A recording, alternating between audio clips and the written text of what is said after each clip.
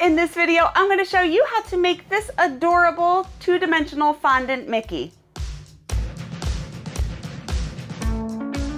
Hi, it's Karolyn. If you want to learn how to bake and decorate amazing cakes, then I would love for you to join me by hitting subscribe and the bell. And real quick, if you want to just skip the intro and get right into the video, there are chapters linked below. In this video, I am making a fondant Mickey, a two-dimensional fondant. I like working with two-dimensional figures rather than 3D, and I'm going to teach you my process on how I do that. Now, I work with marshmallow fondant, and I have videos showing you how I make that, and I will link it below. And all of my fondant has Tylose powder mixed into it. The Tylose powder is going to help the fondant set a little harder, so as you cut the pieces out, it's not going to drag. It's very, very important that you do have some kind of Tylose powder, Gum-Tex, CMC powder. It all helps to stiffen the fondant. Now, I have found that I work with marshmallow fondant. Store-bought fondant tends to be pretty soft, so if you use Satin Ice or Wilton or something like that, you may need to use a little bit more Tylose powder to be able to get it to a harder consistency. It's not going to be solid, like rock hard. It's just going to be easy for you to cut pieces out. And the picture that I use will be linked in the description below. So let's get into the video. I am starting with clean hands, and I have my bucket of fondant here. This is all marshmallow fondant, and I keep it in little plastic bags. This fondant I've already colored and used, and it does have Tylose powder mixed into it. So I'm going to get all the colors that I need and then seal that back up, and I'm going to put that in the microwave for about 20 seconds to soften up the fondant, sprinkle down some cornstarch, and knead the fondant once it's soft. And I want to roll it all out pretty thin. And you can see how thin it is here. And do that for all the colors. Set that aside. For the black, I want to roll out a little bit more just because I have to put a background on the Mickey. I measured my cake and I printed Mickey out the size that I want him to be. I have my cutting board with a piece of non-slip pad underneath so it doesn't slide around, a wet paper towel, an X-Acto knife so I could wipe off the blade, and a Dresden tool. This is my favorite tool. I could find a similar one. They don't make this one. A needle tool and a paintbrush and a little bit of water. So let's start with the skin tone colored fondant. I'm going to put Mickey down on top of it, make sure it's completely on the fondant. Use my Dresden tool, and I'm going to trace the outline first. And I'm going right around the edge where that skin color is. Peel it back, make sure it's transferring, and then I want to make sure I get the inside pieces, like all the inside detail. So the mouth, the eye, all those little lines.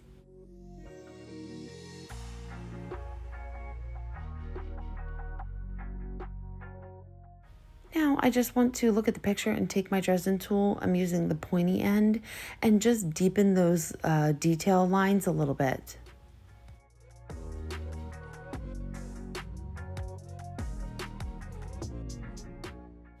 So with the eye and the mouth, I want to cut it out because I'm going to put in the eye and the mouth. So it just looks better if you cut the fondant out rather than just sticking the other pieces on top. So once you remove it, it's a little jagged. So I'm going to take my tools and take my fingers and just smooth out all my cuts and do the same thing for the mouth.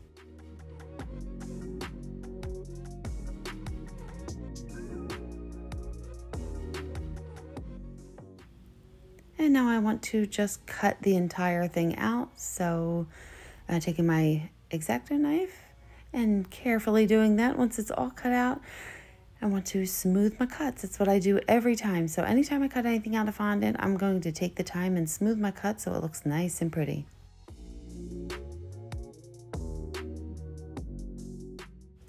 And now let's do the white pieces. So you see on here, I'm going to do the eye, and I'm going to make sure I do a little line for the pupil and the hands and the little buttons on the shorts. So when I'm doing this, look, I'm making sure I do the outside first, and then I want to make sure I get all the inner details as well. And you don't want to press too hard. You don't want to poke a hole in the fondant here when you're doing this. Just enough to transfer the line onto the fondant. And And then I want to take my Dresden tool just to deepen the line so I can see it a little better, and take an edible marker, and I want to color in the pupil. I find it a little easier just to color in these tiny pieces rather than to cut a piece of fondant out. And when I'm coloring, I'm not using the point, the tip, I'm using the side of it so I don't mess up the fondant. And again, deepening all the details in the pieces before I cut them out.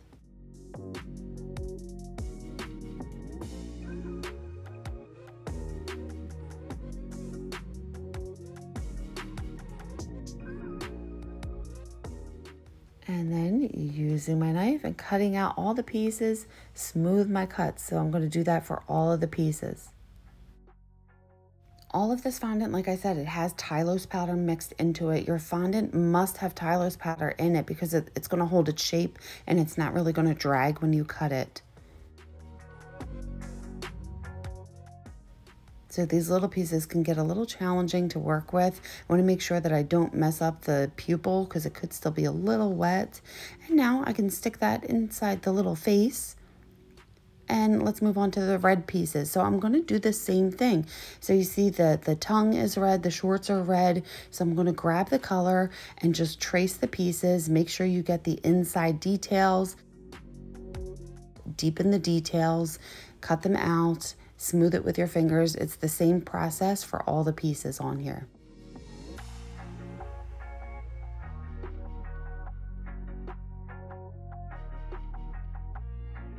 And now I'm going to cut out the shoes. So same process, tracing everything.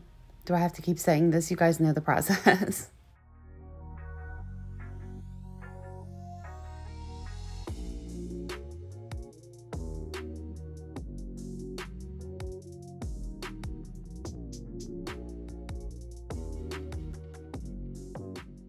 All right, now we're going to do the black part, and this can get a little bit confusing, so I'm going to try to explain this.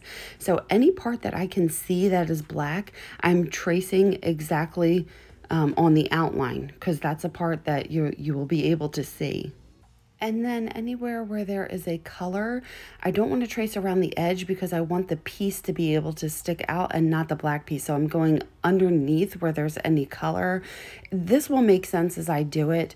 But look, as I'm coming down, you could see the black there, and then I'm like continuing the line where the body would be. That makes a little bit more sense, right? So like, what does his body look like without these clothes on top? And once I put the pieces on, it will cover it up. This is going to look very weird. As I'm tracing the tail, I'm doing it a little bit thicker so it doesn't break. And the same thing, just you can see where the lines are, where the black is showing, I'm going exactly around the edge.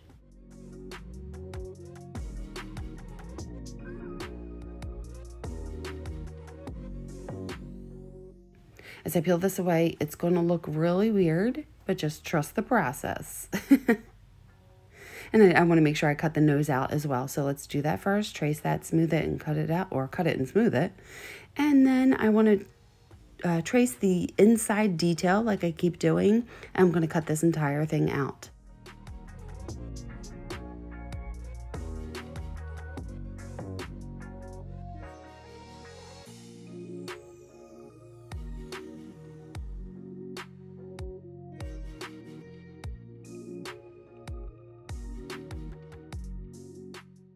And that's basically his naked body, and we're going to dress him. So I want to put him on a piece of black fondant, make sure that there's enough that I can get a black outline around the entire thing. And I have a wet paintbrush. So what I'm doing, I'm lifting little pieces up and painting underneath and then putting it back down. It's a lot easier to get him in position and then put water underneath. So the same thing, I'm putting the shoes in the right position first.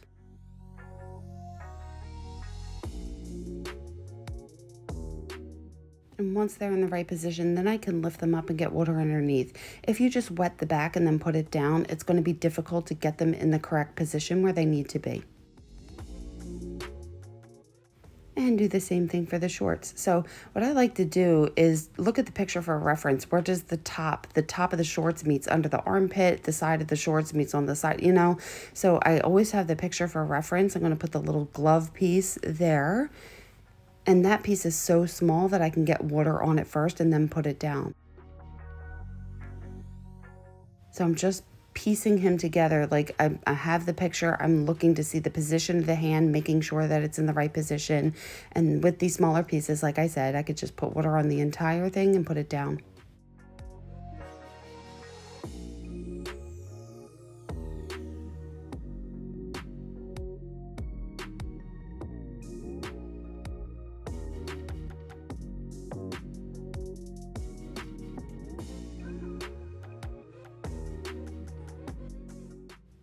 All right, now with the face, again, I want to make sure that I have it in the right spot. Look at the picture. See that there's a little bit of black showing at the top, so just aligning it first, peel it back, get water underneath, just like I did before.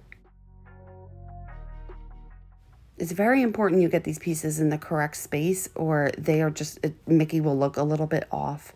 I want to smooth any edges.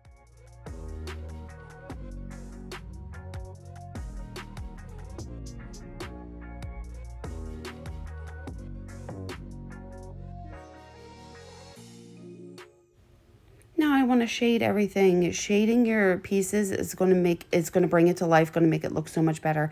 I have this terracotta petal dust, a tiny paintbrush, and this stuff a little goes a long way. So I like to dip it in there, wipe it on a piece of paper, tap it off, you know, just make sure there's not too much color. And I'm looking at the picture, so I'm coloring it. I'm coloring in the shoes, looking at the picture. You see how the bottom of the shoes have a little bit of orange to them? I'm adding a little bit of dimension to the face with a little bit of this and a light touch. I'm telling you, you can't remove it once you put it on, so it's better to just use a little bit and build it up.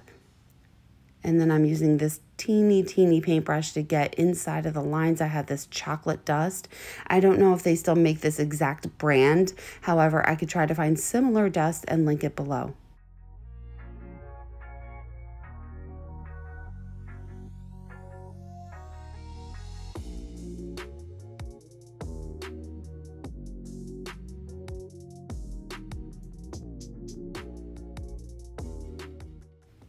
So do you see how this is just bringing out the piece? It just makes it look so much better when you use these petal dusts and take the time to basically color it in.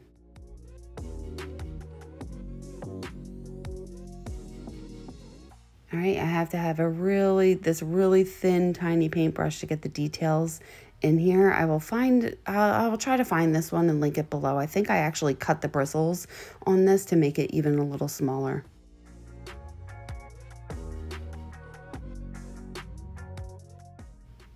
So when I'm dipping this into the powder, I dip it and then I wipe it on something just to get rid of the excess.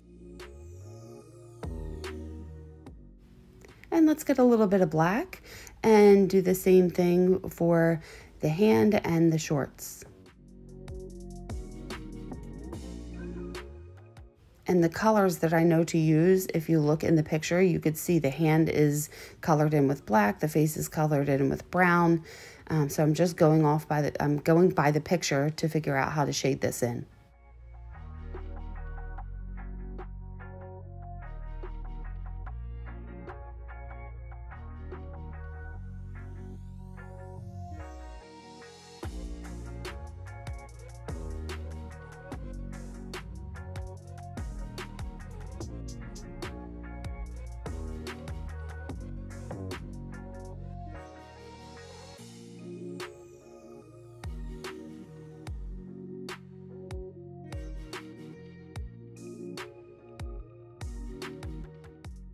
Now I have a little bit of pink, and around the edges of his mouth, it is a little bit pink. So I'm just shading that in as well. And I totally forgot his eyeliner around here. There's a little brown line going around it. So I'm just filling that in as well.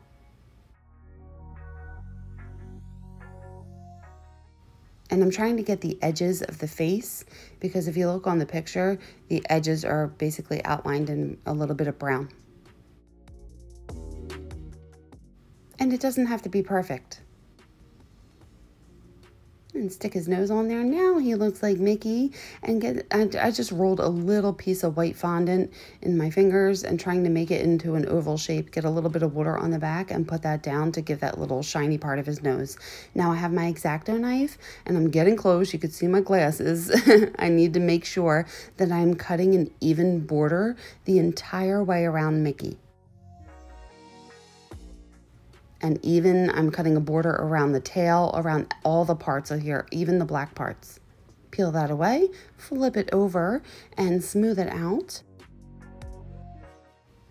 And do the same thing on the other side, just making sure all the cuts are smooth. There's a little piece that wasn't stuck down there, so get a little bit of water behind it and stick it down. Make sure that it's stuck to that black piece in the back.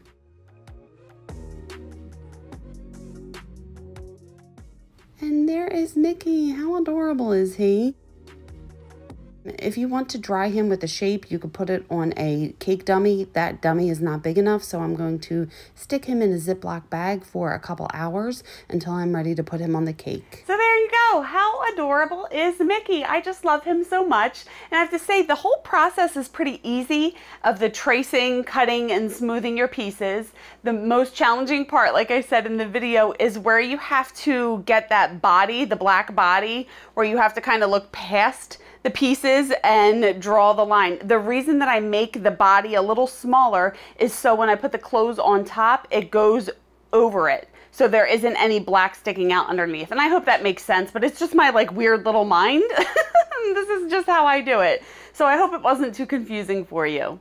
Now to store it, I put it in that plastic bag until I'm ready to put it on the cake. It's still going to be a little soft and pliable. If you want it to dry hard, like I showed you, you can find a cake dummy the size of the cake that you're putting it on and dry it on that. Or if you want to, you could just dry it flat and have it be flat when you stick it on the cake, so it wouldn't contour to the cake. But either way is fine. I've done all of them. And to stick it onto the cake, I'm just going to get a little bit of icing or piping gel on the back to be able to stick it on. There's my Philly accent. And here's my little fondant storage box. I did get this container on Amazon. I'll try to find it and link it below. I store my fondant inside of Ziploc bags and then inside of this airtight container. It helps prevent it from drying out. Now, when I use fondant, and like if I color fondant and I have some left over and it's still good, I'm gonna keep it. I'm not gonna throw it away. I can reuse it. If I can still use the fondant when I know that I can squeeze it and it can still give. When it starts to get a little too hard, like this white fondant, I can throw it out. Like it's a little too hard. So that was weird. But once the fondant gets too hard, then I know it's done. Just throw that out and I'm not going to use it anymore. But if it's still pliable when it's soft, then I know that I can continue to use it. And all of this fondant does have Tylose powder mixed into it because I've been using it on other decorations. And all the stuff that I use is going to be linked below. Petal dust, I'm telling you, it just brings life to your pieces rather than just having your flat fondant. It looks very plain.